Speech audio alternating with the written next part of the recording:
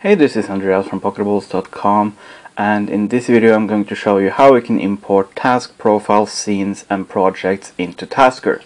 So first off, you need the XML file you want to import, because anything that can be imported in Tasker comes in the form of an XML file. So most likely you're going to download this from the internet. So then what you do is go to wherever you actually have that profile and basically just download it on your device.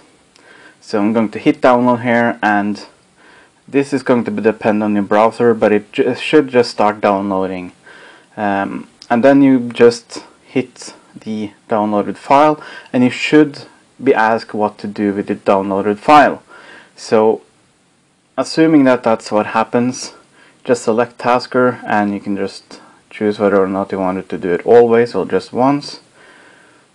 And then you get this warning that looks like an error message, but it actually is a message saying that it's successfully imported into Tasker.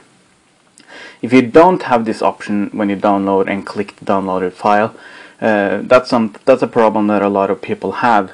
You can try to reset the defaults for whatever app you have that would normally open XML files if the file opens in some other app.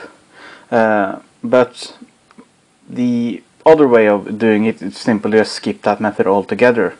So there is an alternative method, and that's by using a simple file explorer. So you basically just go to your internal memory, you find your Tasker folder, then you have 4 folders called task, scenes, project and profiles, these 4 right here.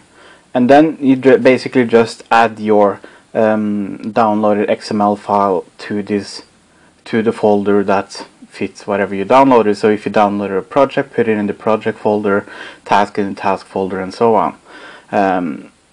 How you get them in there, leave that up to you. You can use all sorts of methods. If you just copy it from wherever you downloaded, or do it from your computer, or whatever method you choose to use, just make sure that you get the XML file into the corresponding folder.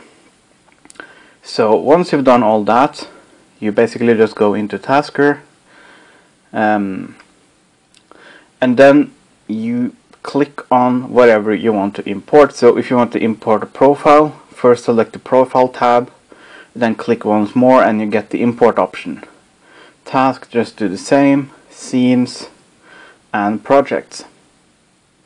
So it's important to note that in the previous version of Task you actually had to long press, and that won't do anything now. So if you see any references to long pressing on these options, basically just have to ignore that for this new UI and just single tap instead.